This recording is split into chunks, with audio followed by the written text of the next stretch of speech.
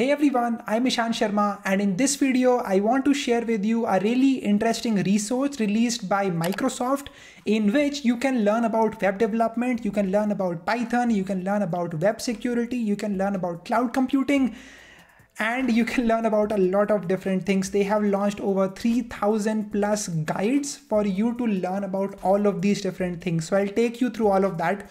Make sure that you hit the like button and subscribe to this channel, and let's get into this video, right? So Microsoft recently came up with this thing. Let me just show this to you right now. This is what you have. It's called as Microsoft Learn.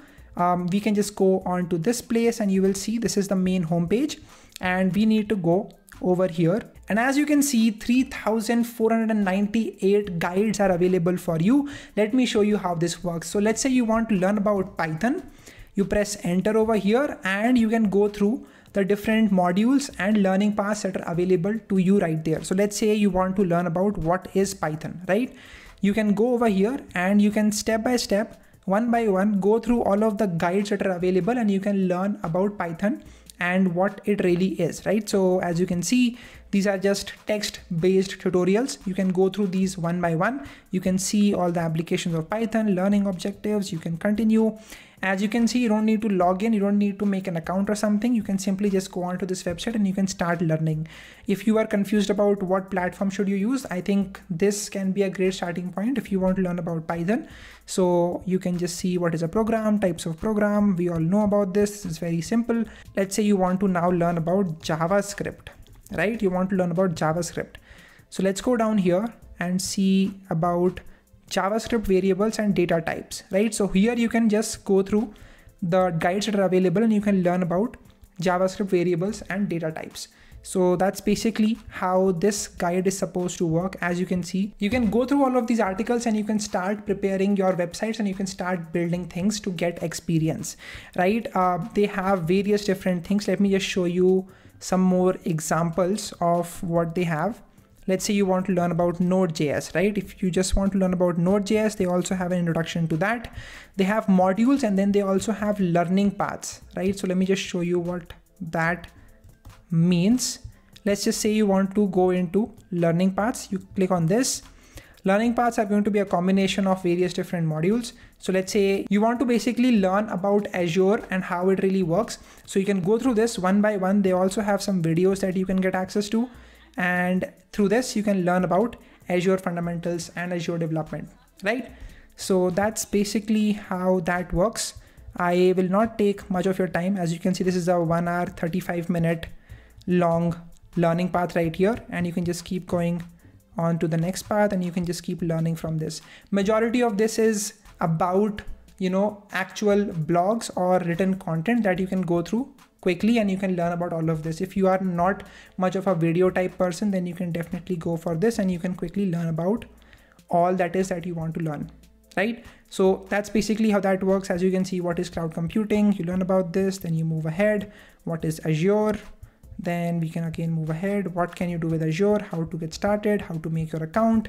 All of this you can do over here. Tour of Azure services. And that is basically how this works. So this is for Azure. If you don't want to learn about Azure, then you can definitely learn about other things here as well.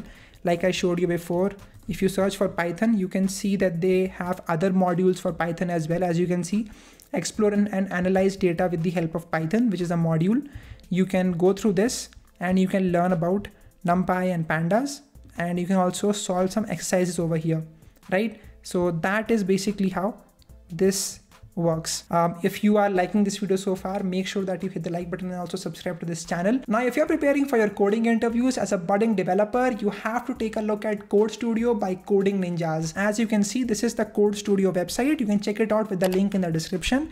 It's completely free for you to use. Let's say you want to go to programming fundamentals. You want to strengthen your programming fundamentals. You can go down and you can see what sort of questions are asked and in which company interview was it asked, right? So let's say you want to go for this pair sum question, which was asked in Flipkart interview, Amazon interview, Morgan Stanley, as well as Infosys. You can click on this and you can start coding out the solution for this. On Code Studio, you can also get access to free structured roadmaps for DSA, web development, commutative coding, and many more different fields in programming. They have more than 2,000 company interview questions with solutions available both in C++ and Java. Not only this, you also get more than 600 plus coding interview experiences from top product-based companies like Google, Microsoft, and Amazon. So take a look at the link in the description, and now let's move on to the next part. You have many more guides as well. As you can see, they have over 44 different modules for Python. So you can learn about different things like machine learning. You can learn about if and else statements. You can learn about various different things, data manipulation, Python lists. The list just goes on and on, right? Like build real world applications with the help of Python. You can go through this and you can see what sort of applications they want you to build. This is like a learning path, as you can see. So first of all, you learn about object-oriented programming with Python. Then you learn about build an AI web app using Python and Flask. So you're also learning about Python backend development. So that's basically how that works. And you'll also be able to deploy it on Azure, as you can see, Azure Cognitive Services, to build a web app that incorporates AI. So that's basically how that works. You can go through this one by one and you can build this application from scratch. So this is one thing. You can also get certifications if you want to become like a Azure developer. For that, you can obviously go to this browse certification section and you can browse through all of these exams. You can give these exams and you can get the certificate basically, right? So that's basically what you can do over here. Now, one problem that you might face is you might forget whatever you've learned previously if you're learning every single day, or you want to create this habit of learning to code every single day.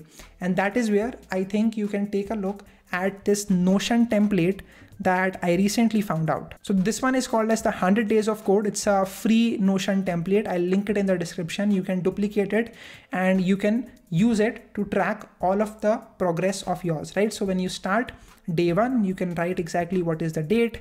Then you can write how many minutes were you coding. You can type what exactly did you code. You can write down what resources did you use. You can write exactly what did you learn, how did you feel, what was the difficulty level, and you can just go through the whole list of that, right? So again, the link for this is also in the description. It's completely free. You can use it if you are interested. But this is one great way for you to track your progress and make sure that you are on your path to become a better developer. That is all that I have for you today. I hope this video is helpful. I hope this video is insightful. Let me know in the comment section what do you think about this. If you're still watching, just write in the comment section, I watched till the very end. Thank you so much. Please share this video with a friend of yours if you found this helpful. You can also take a look at this video in which I talk about a free Google DSA course. So you can take a look at that with the link in the description. That's it. You can take a look at the Code Studio by Coding Ninjas with the link in the description as well. I will see you all in the next video. You can take a look at my Instagram as well as Twitter.